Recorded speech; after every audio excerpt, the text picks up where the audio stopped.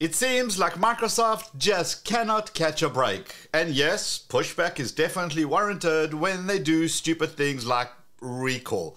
But in this case, Microsoft has a totally free app called PC Manager.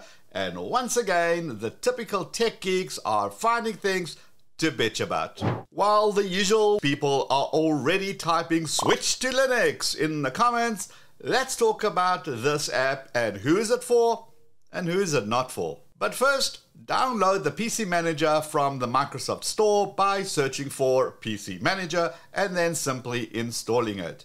And now that it's installed, what are we dealing with here? Well, the first thing you'll notice is the amount of memory used and the amount of temporary files you have on your computer. Underneath that, you see a button called Boost. When you press that button, it does a quick system cleanup by deleting the temporary files to get their hard drive space back and then terminating some unused background processes which are just taking up resources in your computer's memory.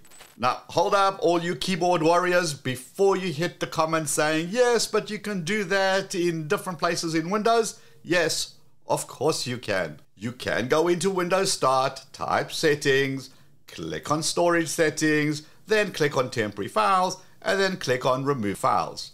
You can then close all that down and then right-click on the taskbar and select Task Manager. Then you go through that list and right-click on any apps that you're not using right now and click on End Task. And this is going to free up some memory. I would argue that clicking on a single button is just easier for most people and definitely easier if you're not a tech geek and even know where to look for these options. And the same thing goes for a lot of features within PC Manager. Instead of being scattered all over various Windows settings, with PC Manager, they're just packaged nicely into one little utility. Okay, little button here, Set Smart Boost Settings. You want to click on that. PC Manager will automatically boost your PC when high usage of RAM or there's more than 1 GB of temporary files. We want to enable that. And I also want to be clear about this whole boosting performance bit. If you have 64 gigs of RAM and 1 TB of free hard drive space, this isn't going to do much to boost any performance. You're probably not going to notice any difference anyway. But if your computer is running out of hard drive space or you have 8 gigs or 16 gigs of RAM, then claiming back a couple of gigabytes of hard drive space and cleaning out your RAM is going to make a difference. Alright, let's go back to the app and we see this option here, Start PC Manager automatically when I sign into Windows. You can choose to enable that or not enable that. That's up to you. I like to have mine enabled. Let's go to the main page. Oh, and look, a message popped up offering us a deep cleanup. So let's click on that. And now it goes through the system and says, look, I've identified these are the files that it can actually be removed safely. It's not going to impact, it's not going to uninstall any of the apps, and it gives you an option to contract and expand various features, various applications. You can just go through them. One thing I did notice is certain things just actually have a lot of information, a lot of space taken up on my computer for no reason, like NVIDIA.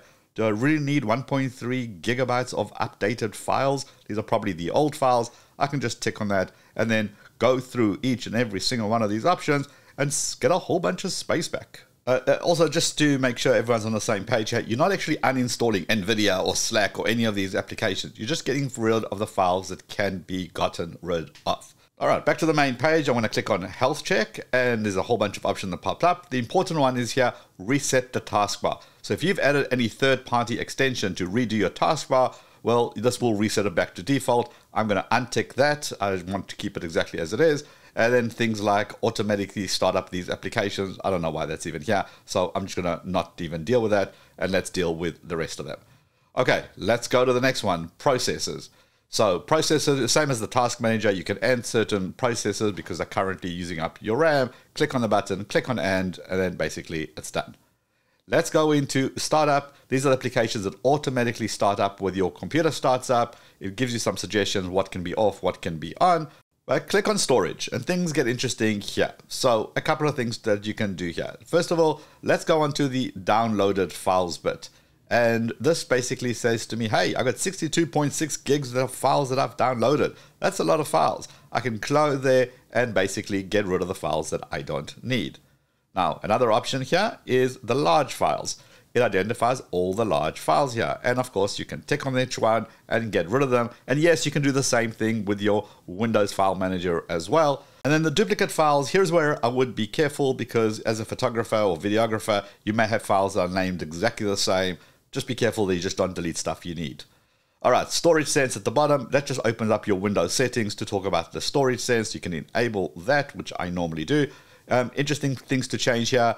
Temporary files, I'm going to tick that, but delete files in my recycle bin, no, I'm going to make sure that's never. I'm going to manually control that. And the same thing with files in my downloaded folder. I never want the computer to make a decision for me. I want to remove them myself. Now, under apps, a cool one is the deep uninstall. Now, this seems to do a better job than when you go onto your Windows settings and add or remove programs. So basically, find a program you want to get rid of it, click on it, click the trash, and then it uninstalls it.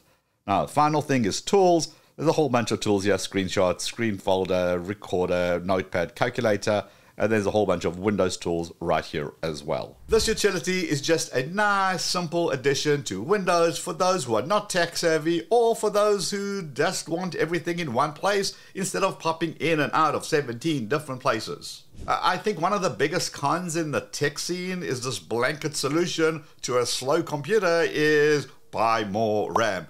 I think that changing your hard drive to at least an SSD or ideally an NVMe drive is going to make far more difference in your performance than just adding more RAM. If you want to see more why I think buying RAM is a con, check this video out here. Also, check out this video right here where I show you all about the hard drives. And before you head out, don't forget to give the video a quick thumbs up. And I'm going to see you in this video, or both. Let's go.